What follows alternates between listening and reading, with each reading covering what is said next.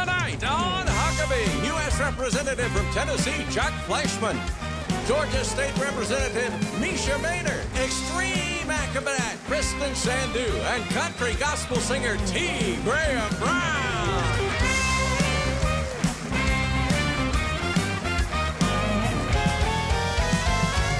That's Trey Corley of the Music City Connection. And I'm your announcer, Keith Bilbrey. And now, here's Mike Huckabee.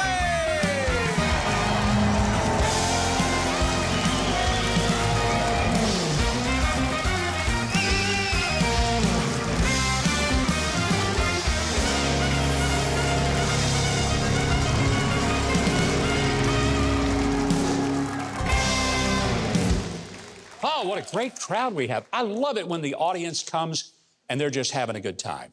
And that makes for us to have a good time, and we're going to have one tonight. Now, I don't know if you keep up with the news, but was this the week that even the media were forced to pay attention to a corrupt justice system that is colluded to protect the Biden family from the same scrutiny and prosecution that you or I would be subjected to? Maybe. First was the explosive, revealing, and well-documented testimony by two IRS whistleblowers who told Congress under oath that the tax case alone against Hunter Biden was treated differently than any other they dealt with, and that the Department of Injustice had intervened to give a soft landing to the president's son for alleged serious crimes. Now, this was much unlike the treatment that would have been ever given to any other person accused of the same crimes. But then an even more stunning development happened. Hunter Biden appeared in the Delaware federal court for what was supposed to be a rather quick, in and out, low-key, guilty plea for a couple of minor misdemeanors on tax evasion, while all the felony charges of being a drug dealer, possessing a firearm would be dismissed, and the tax charges would not even be charged as a felony. It was supposed to be truly the get-out-of-jail-free card that would also prohibit additional charges being filed for failing to register as a foreign agent. And that's despite his numerous business deals with Ukraine and Communist China. It was a glaring example of his last name resulting in treatment that never would be afforded to a young black man, or for that matter, anyone who dared to vote for Donald Trump. Now, these were crimes that normally, under the federal sentencing guidelines, would put a person in the federal pokey for at least 10 years. But Hunter's attorneys played too cute by half with a stupid maneuver on the eve of what was supposed to be his cakewalk in and out of the federal courthouse. It was all slated to not be a slap, but a mere soft touch on the wrist, followed by, I'm sure, laughs and several rounds of drinks to celebrate how much smarter they are than the chumps that the rest of us are. So one of the attorneys on the Biden team actually called the court clerk and pretended to be an attorney from the House Oversight Committee and asked that the whistleblower testimony be removed from the case file that was supposed to be presented to the judge. This stunning, unethical, and bone-headed move was uncovered, reported by the New York Post, and it caused the judge, Mary Ellen Noriega, to blow her own whistle and refuse to accept the sweetheart home cooking baked by the prosecutors who let Hunter's defense team provide the recipe. Judge Noriega was having none of it. And before the day was over, Hunter didn't have his little deal. The defense attorneys were revealed to be unethical tools of corruption whose deposition was just disastrous, and their deception might get one of them disbarred or criminally charged. And even the media finally were forced, to start asking real questions about this scandal that smells worse than a chicken processing plant in the hot August sun in Arkansas. Trust me, I know those smell bad. I have spoken of there being a double standard of justice many times, but I think, frankly, there is actually a triple standard of justice operating in America right now. And unless decent, law-abiding citizens, judges, attorneys, and members of the media demand that it get cleaned up, we can kiss this country goodbye. The now three-tiered system of justice is one system for average citizens, which will be very harsh and mostly unforgiving when it comes to crimes involving drugs, guns, and tax cheating. Another and a much harsher system for any Trump supporter or outspoken conservative, pro-life, Christian, or America First advocate that's likely to land a person in prison for a long sentence. And that's after a humiliating arrest by a SWAT team. And then there's finally a third system. And that system laughs at the law and consequences for breaking it. And to be in that system, you just need to be a Democrat with the last name of Biden, Obama, or Clinton, or be close enough to them so that our alphabet agencies like the FBI, the DOJ, the IRS, and the DHS will just nod, wink, and wave you right past all the checkpoints. But finally, this week, some of the veneer of the weaponized and politicized government started washing off. And it is revealing the rot within the deep state that is long overdue to be eradicated, like ridding ourselves of rats in the basement. Let's hope it's not happening too late to save this great republic. Okay?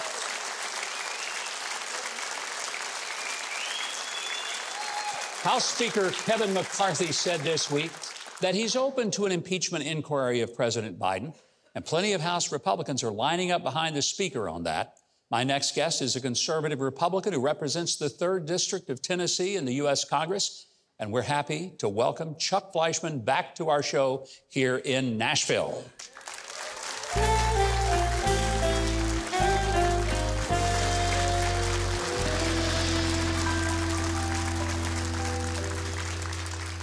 Well, what a crazy time to be in the Congress, right?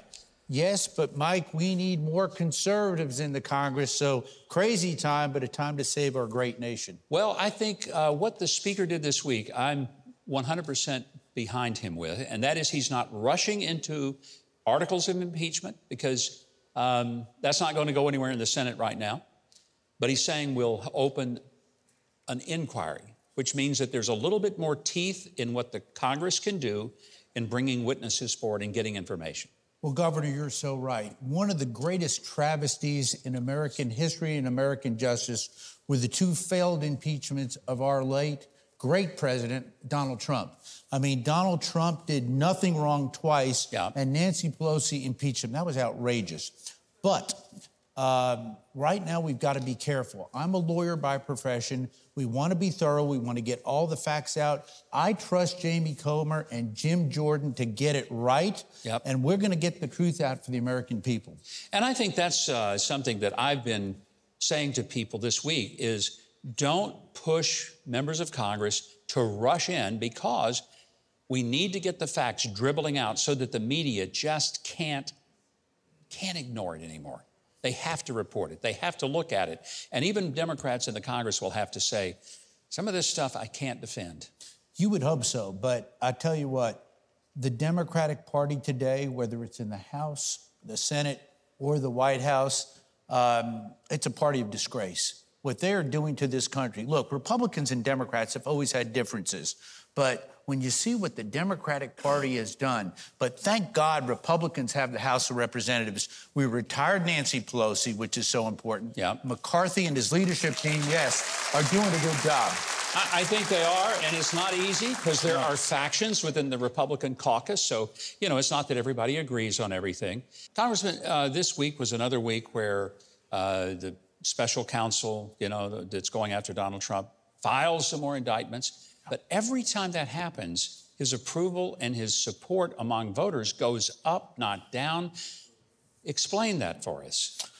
Well, Governor, as you know, I'm a great fan of Donald Trump. So I've endorsed him. I think he was a great president. And I want him back.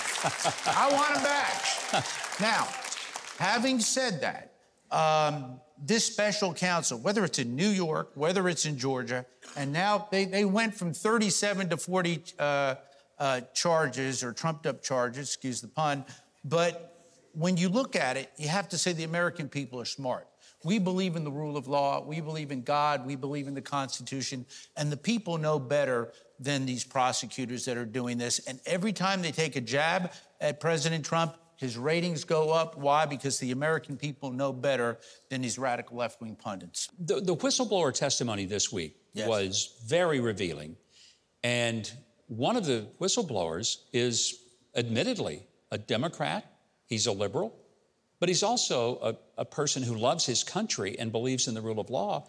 And what he saw, he knew he could not be silent about anymore. So do you think things are beginning to break free a little bit more? I hope and pray so. I think so. Ultimately, the truth comes out, and I think it will come out.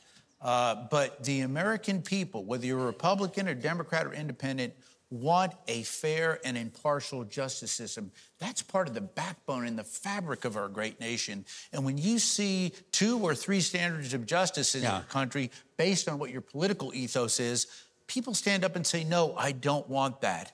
I believe in the American justice system. I'm a lawyer, but it is broken right now in some places. We need to fix that for the good of our great republic. Final question this week. Robert Kennedy, obviously a Democrat and running for president, was sitting before Congress to talk about censorship, and his own party did everything they could to try to censor him in a committee hearing about censorship. It was the greatest irony I've ever seen in the committee hearing.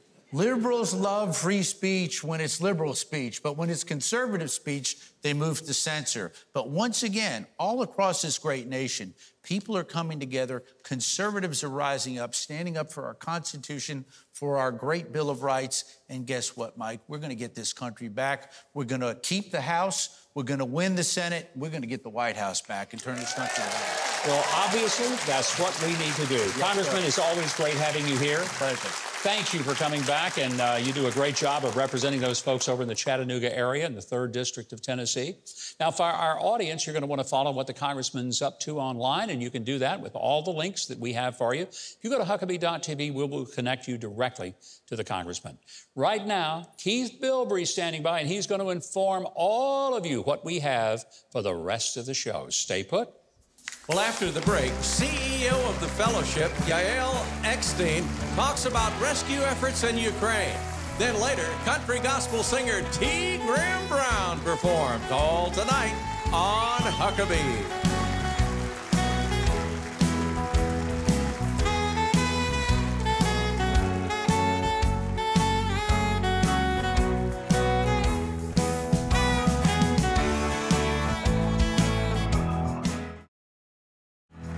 Go to MikeHuckabee.com and sign up for his free newsletter.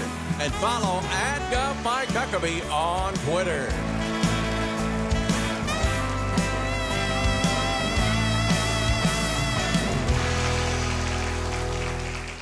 Israel is celebrating its 75th anniversary as an independent Jewish nation. So it seemed like a perfect time to welcome back my next guest, President and CEO of the International Fellowship of Christians and Jews, which is marking its 40th year of helping countless people all over the world, from impoverished Jewish families to Holocaust survivors. Please welcome my friend, Yael Eckstein. Yael, great to have you here. Thank you so much, Governor. It's wonderful to be here. I feel like I'm coming home. You are coming home. You know, you and I have developed quite the relationship over the years. I have seen firsthand what the fellowship does. I've walked shoulder to shoulder with you, not only in the warehouses as we pack some food boxes, but then into the homes of elderly Jewish Holocaust survivors.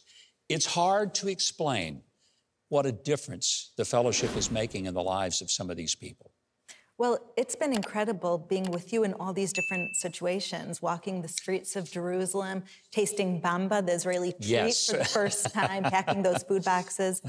And when I step into the homes of those Holocaust survivors or the orphans, I always stop and say a little prayer that, Lord, this is what it's all about. All of the traveling, all of the working, all of the packing the food boxes, it's about that meeting between me, between you, between our hundreds of thousands of Christian friends who stand behind me, going into that one old lady and giving her hope and food. That's what it's all about. It always impresses me when we go in and the food box is delivered and we're able to say to them, there are Christian people in the United States who are making this possible. And sometimes there is a look of surprise because a person living in Israel, Jewish individual, thinking, Christians in America. So it has an impact, doesn't it? Wow, that is one of the most meaningful things to me.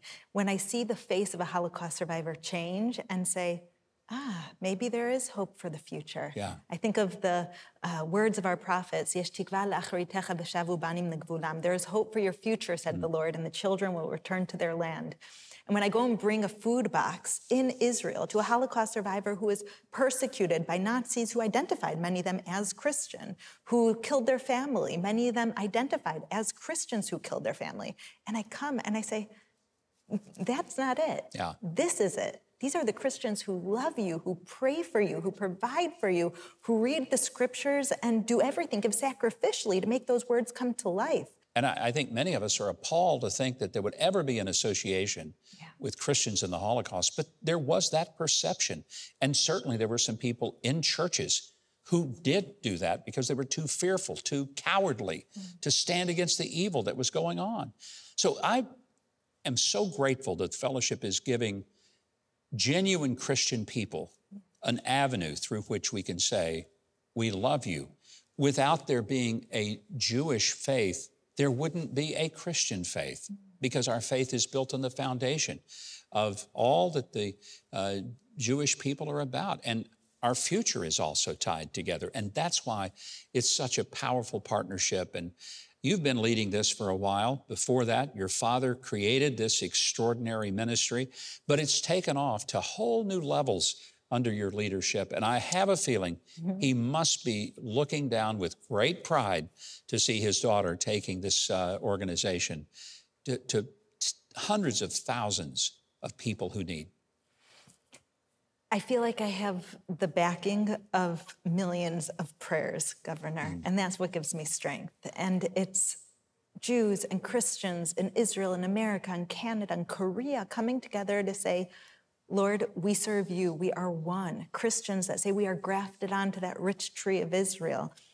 And through that, seeing biblical prophecy come to fruition. I was just on a flight from Ethiopia, from the lost tribe of Dan, that the fellowship brought home to Israel. And then I was in Moldova with Jews from the former Soviet Union that we brought home to Israel. We just brought, a week ago, our 100th Aliyah flight to Israel from Ukraine since the war began. So there have been 500 days of war and 100 Aliyah flights that Christians are bringing the Jewish people home. How awesome is that? I think that's an important point to make. Certainly, so many of the people the fellowship helps are in Israel, but you're also doing so much work beyond the nation of Israel. And you mentioned the Ukraine, this war-torn country where Jews are truly under siege, and being able to bring thousands of them to their new homeland, their ancient homeland. What a blessing. And you're a blessing, and I thank you for being with us, and we're always excited. I look forward to seeing you, I'll say, next year in Jerusalem. And I hope before that. Hopefully so. Thank you so much, my friend. Thank you always. Now, if you want to learn more about the very important work of the International Fellowship of Christians and Jews and how you can help, if you'll visit Huckabee.tv, we'll tell you exactly how to do it. Right now, Keith Bilbrey is going to be telling us what we have cooking up on this show. Well, up next, the danger and intrigue of extreme acrobat Kristen Sandu. Later, Georgia Representative Mesha Mainor makes her switch to the grand old party. We'll be right back.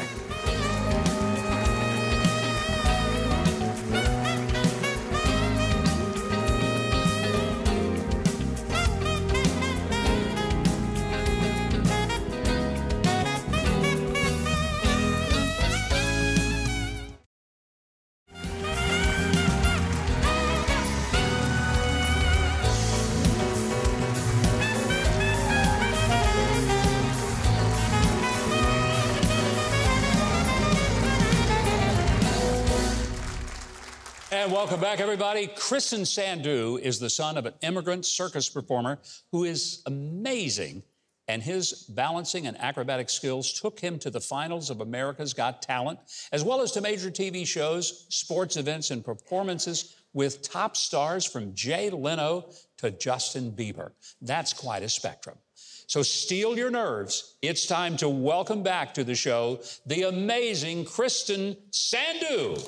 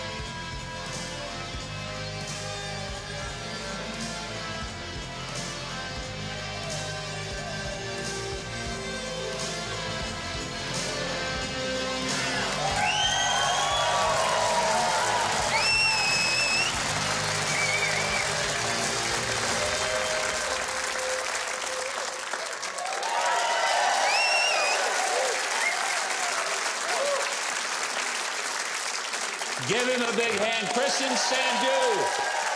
Wow. You know you're crazy. I know. Right? Oh, yeah. That's insane. You had us scared to death. How many of you need a cardiac machine right now?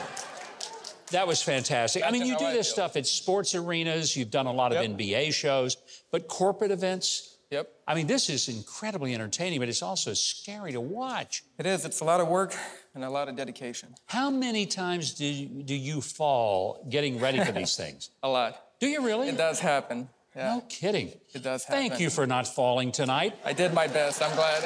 I'll tell you, our attorneys and insurance people were scared to death. So it's just great having you here. We always love having you. We know we're going to have you back. And I hope people all over the country will be booking you for events because it is amazing, without a doubt. If you want to see more of the amazing Kristen Sandu and book him as a performer or speaker for your event, if you go to Huckabee.tv, we will connect you with him. Right now, from that incredible balancing act, we turn to the incredibly unbalanced Keith Bilbrey, who is going to tell us what's coming up next. Keith? Okay, well, coming up next, Mesha Mainor on why she left the Democrat Party. Then Father Leo prepares a delectable homemade pastry. Don't go away.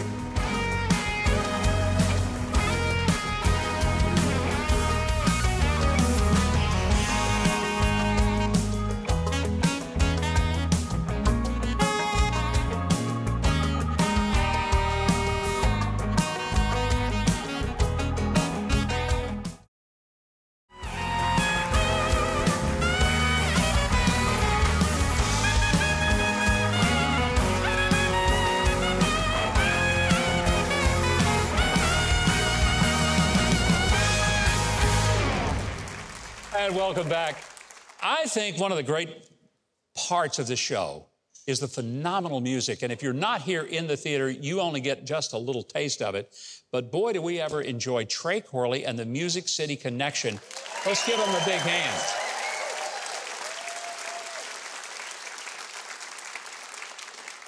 I'm so looking forward to our next guest. Mesha Mainor is a longtime Democrat who recently made headlines all over the country because she left the Democrat Party to make history as she became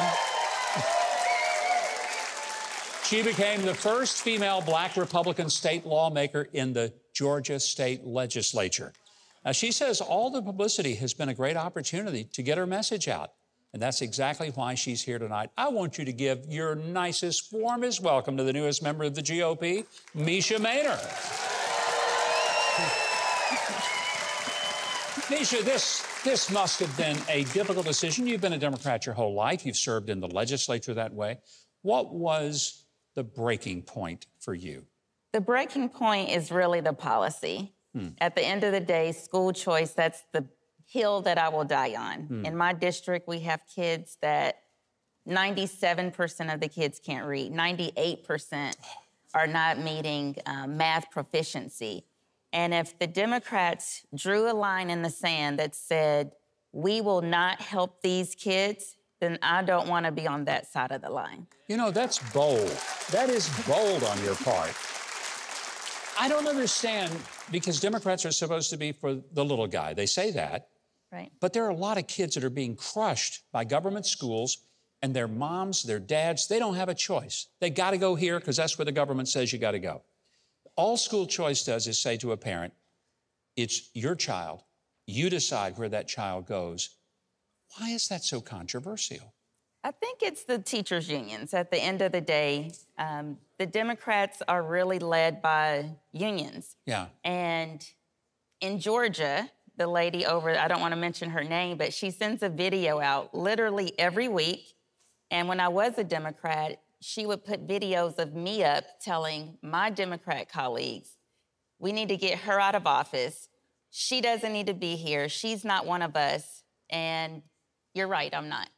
You took some real heat. I mean, I've seen some of the horrible things that people have said toward you because of this change that you've made.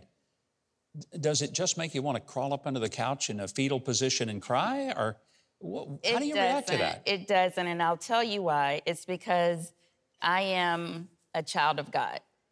And Being a child. Amen. Wonderful. You know, if he be for me, then no one can be against me. What a great outlook. You know, they can say whatever they want to say. I know a lot of people are saying the death threats and all of that online. We are taking care of that, but that is not bothering me. You know, what God has for me is what will be. On the other hand, you have had an enormous number of people who have saluted you and have said, Mesha Mainor is showing some real courage. Yes. So I guess that balances it out. But what are some of the more meaningful things people have said to you, having taken the stand that you've taken? I would say my constituents. So I represent downtown Atlanta. If people come to Atlanta and they visit, most likely they're visiting in my district. Immediately when the news came out, they were texting me, emailing me saying, I don't care what alphabet is next to your name, we're voting for you. That's so wonderful. And I think you would be a very perfect person to explain that many people living in urban areas, they may have been lifelong Democrats, but they, more than anybody, support school choice because the people who live in the rich suburbs, they can afford to send their kids to whatever school. But the kids in the inner city, they don't have a choice. So that's something I think that gets missed. A lot of your constituents are probably saying, thank you for standing up for us. They are, absolutely. You know, it's not just school choice, though. It's public safety. The people in my community that I represent, they don't want crime in their community, so they don't want to defund the police. They don't want to put systems above them. So I tell people now that I have had the courage to say, you know what, enough is enough. You may have put on this Democrat coat, but have you actually looked at the label to see what it's made out of? And so I think we really need to dig deeper. As a policymaker, I'm reading the legislation, and the legislation that Republicans are putting forward supports minorities and people of color. It supports people living in lower socioeconomic communities, and the Democrats, every single thing against it.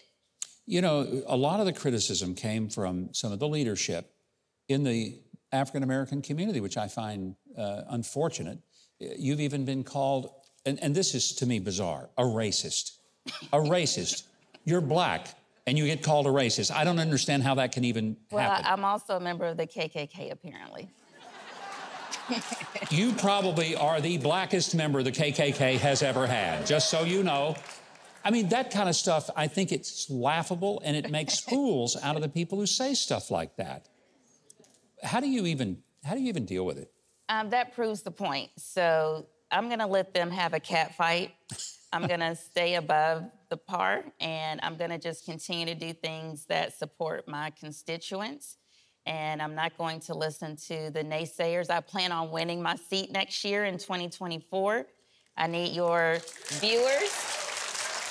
I hope our entire audience will get behind you and support you and help you, because I know there's going to be a lot of the party people who will say, okay, she's changed parties, we're done with her, and they'll try to target you. I'm sure there'll be more than one opponent that will be thrust up against you. I think those of us who believe in school choice, who believe in, it's not about the party, it's not about being Republican or Democrat, it's about fighting for the people that elected you. I think we appreciate that. We want to see people move forward and win. So I hope a lot of people will join me, because I'm going to be supporting you. Thank and you. I want to see you reelected to basically say to all those folks, you see, principle matters over politics. Absolutely. Absolutely. Mesha, I'm so proud of you, and I'm grateful. I think you showed a lot of courage, but you have instilled courage in other people and caused them to say that they're going to give that Isaiah, here am I, send me. And thank you for being that stand-up person. And for those of you who are at home, you can learn more about Mesha Mainor on social media. If you go to Huckabee.tv, we will connect you, and I hope you will connect with her. Right now, Keith Bilbrey, I hear we got something kind of tasty coming up. Tell us about it. Oh, you're going to love it. Father Leo of the Table Foundation makes some mouth-watering goodness next. Then a musical performance by T. Graham Brown. You're watching Huckabee.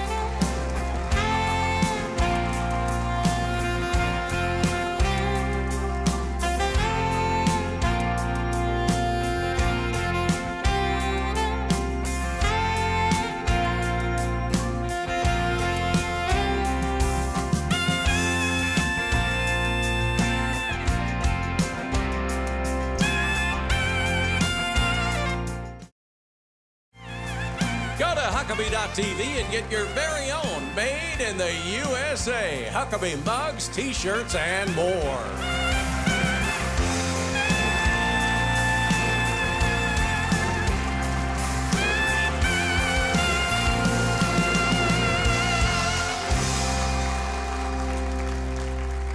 Oh, this is going to be good. Because to say our next guest has a unique set of skills is putting it mildly. Father Leo Patalinhug is a Catholic priest, but he's also, give him a hand for that, but he's also an award-winning break dancer, martial artist, author, winner of the Food Network Showdown with Bobby Flay. He's the host of the popular cooking show Savoring Our Faith, and he's the founder of the Table Foundation and the Plating Grace and Grub food truck. Wow, how is that for a resume, huh? Now he can add, he tried to teach me how to cook. Let's hope it's not his first failure. Please welcome Father Leo Patalinhug. Thank you. Great having you, Father Leo. Pleasure. This is exciting. I was going to ask you to break dance for us, but we don't have time. We're going to have to get right into the recipe. Not a worry. What I'm doing right now is I'm going to be making a puff pastry. Okay. And so I'm cheating. I'm not a baker. I'm a savory cook. But what I'd like for you to do, if you can just kind of butter these up. These Absolutely. Puff pastry. And we're going to be butter stuff with the best of them, man. Yeah, I believe you. Sure can. And I'm going to be making a dish in honor of Saint Anne Joachim, whose feast day in the church was on July 26th. Now, a lot of people don't know who she is, but she's actually Jesus's grandmother. Oh, really? Yeah, and so this whole movement, Plating Grace, is all about bringing families back around the dinner table and making sure they eat together, because honestly, if you cook well, your kids are going to listen to you because they can't talk with their mouth full. You think that works? Okay, good for you. So all right. Once we get this in the oven, it's actually going to come out looking like this. This is the magic of TV. And what I've got some yeah, that looks different than this. It looks a little bit from, yeah, exactly. And what I've mixed here is, you could use mascarpone cheese. I just use some softened cream cheese, as well as some sugar and a little lemon extract. And here's the beauty. This couldn't get any easier. This is something that kids, grandkids, and grandparents can do, because I think what we've got to do is bring generations back to the table. Yes. And food will do it. Totally agree. And so here's what we're going to do. You've seen me, I've made some here. We're just going to take a little spoonful just like this, and we're going to top it off with any type of berry you want. And then I'm going to just basically layer another one right on top. And this is kind of like a Napoleon, so to speak. A Napoleon would be kind of like a layered dessert with puff pastry. And you can see how easy that is. And I don't know if you can do this. I'm sure you can. We're just going to hit it with a little bit of powdered sugar, and it makes it beautiful. It does, and I love strawberries. Yes, well, strawberries and kiwi, and all we're doing is reminding people that if you want to reduce drug addiction, teen pregnancy, teen suicide, the #1 factor in all of that is a regular family meal. Really? It is the God's honest That seems so truth. simple. Well, because life doesn't have to be complicated. It doesn't have to be, does it? No, not at all. And what I've tried to do, even with my movement in the new book, this is called Dining with the Saints. Which I love the title. We want to remind people that if you want to get to heaven, you got to be hungry for it.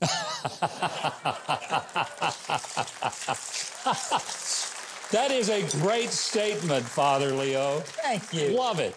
And you know, it all happened when I beat Bobby Flay on a Food Network throwdown. Season 7, Episode 1. And basically... Not that anybody is remembering that.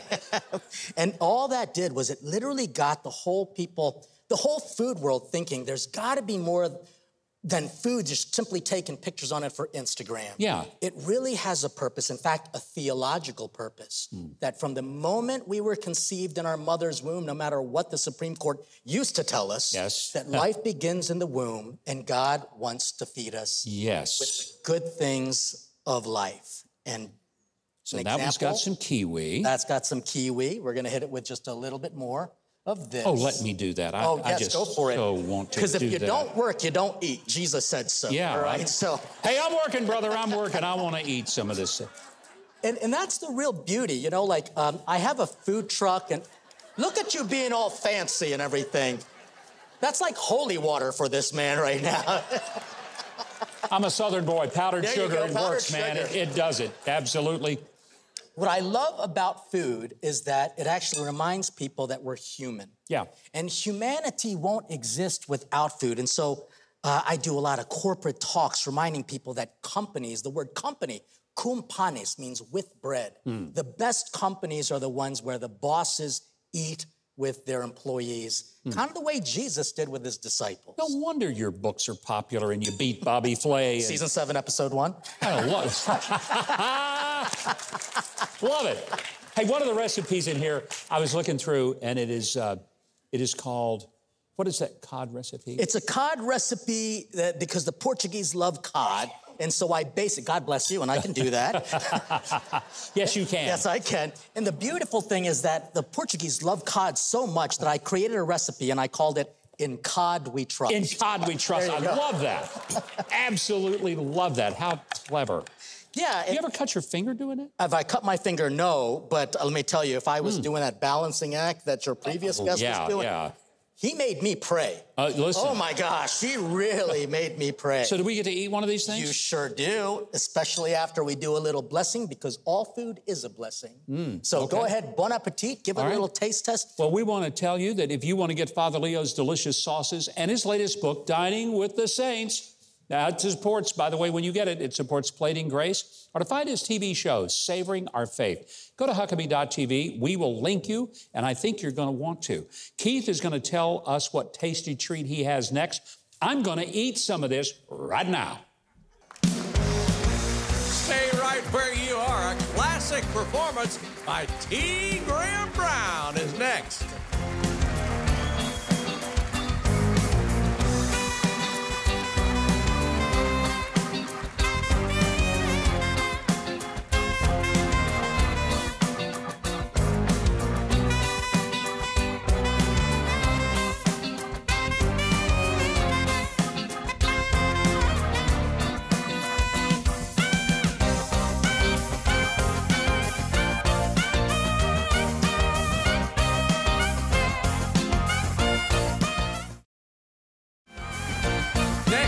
Freedom Foundation CEO and union buster Aaron With joins us, along with the bluegrass supergroup Woodbox Heroes.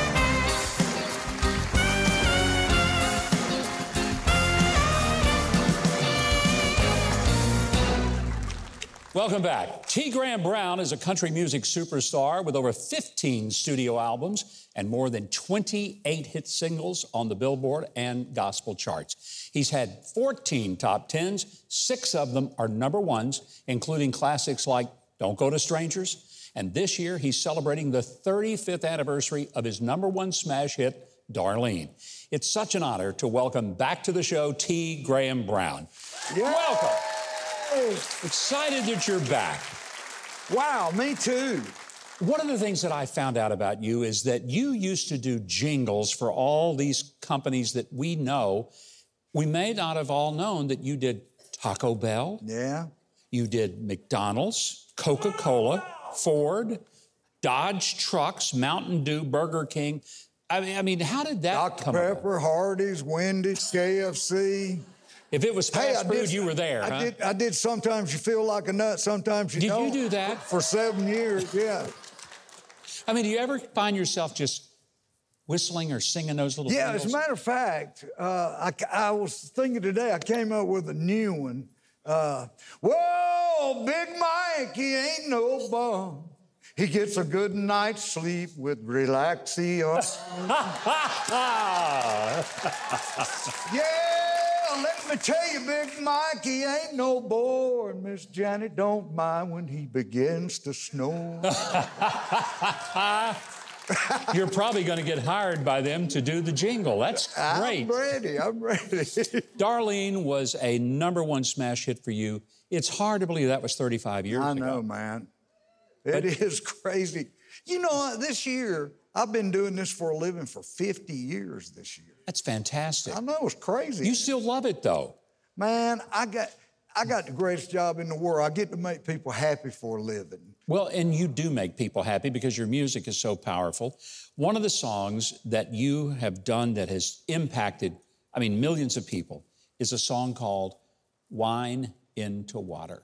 God is using that song, man, to help people. He is. It's a wonderful thing. Well, it's just a brilliant hook. I mean, when I think about the concept, you know, we know Jesus turned water into wine, but there are a lot of people for whom addiction is a problem. They need to turn their wine into water. Hey, that happened to me, man. I had a really bad drug and alcohol problem, and I would get on the horse and ride a while and fall off, and get on the horse and ride a while and fall off, but I just never could stay quit. And man, this is a cliche of a story, but I woke up one morning hungover, feeling terrible, nauseated, and I think, man, that I was just sick and tired of being tired and sick.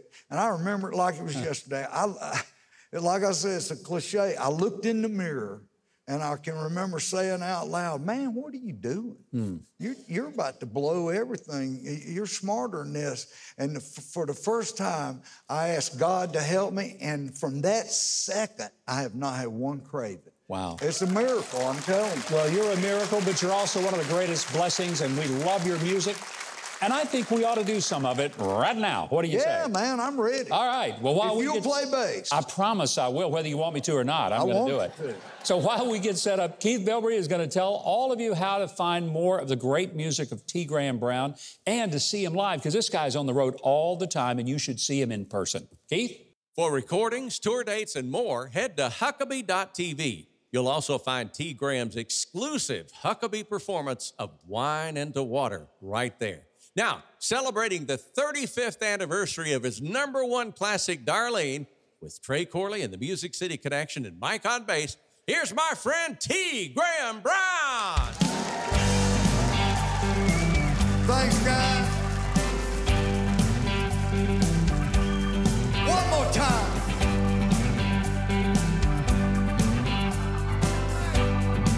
Yeah, baby. Darling, sit down, I need to talk to you.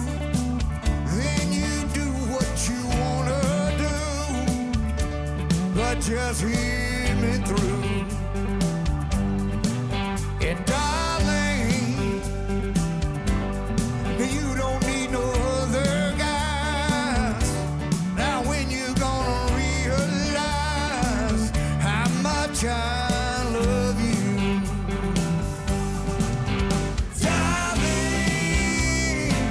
go in there and pack up all your dreams. I have all I'll ever need if you'll go with me. Darling, honey, I can give you everything, and I want you for my darling, darling.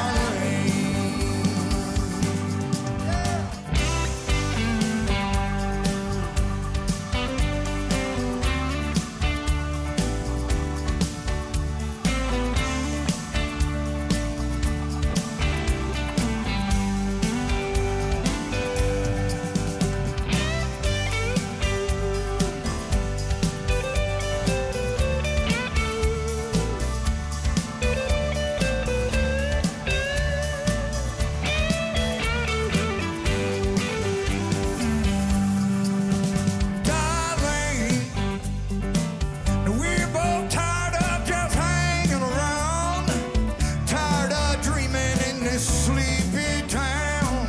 The rest is history. Darling, go in there and pack up all your dreams. Well, I have all I'll ever need if you go with me. And darling, honey, I can give you everything, and I want you for my darling, darling. I said I want you for my darling, darling. Oh, I need you for my darling, darling.